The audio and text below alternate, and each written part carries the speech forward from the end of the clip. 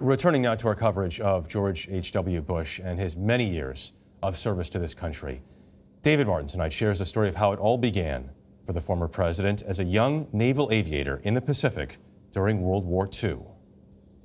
Like many wartime pilots, Lieutenant Junior Grade Bush named his airplane after a girl back home. Only he had to call it Barbara 3 because he had lost his first two planes, one in training and one to enemy fire. That's how dangerous flying was in World War II.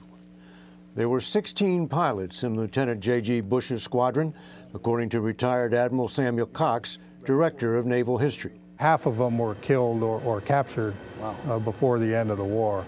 His service records show Cadet Bush was average in flight school. One instructor described him as somewhat eccentric.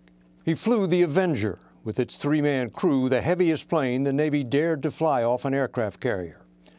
His target on September 2, 1944, was a Japanese radio transmitter on the island of Chichijima. A Navy animation shows his plane being hit as he began his run into the target, but staying with it until he dropped his bombs before trying to get back over water. What would happen to flyers who parachuted down onto the island? The Japanese executed all of those who survived. Out over the water, he told his crew to bail out.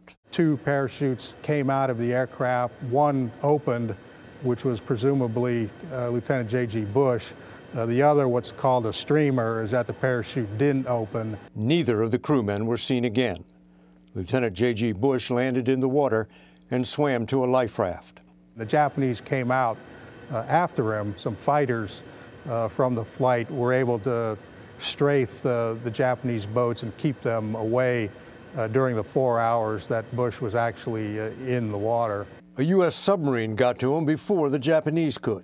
Bush was actually surprised when, out of nowhere, this submarine surfaces, right next to him. 20-year-old George Bush spent 30 days on that submarine, thinking, as he later told the author James Bradley, "Why had I been spared? What did God have in store for me?" David Martin, CBS News, The Pentagon.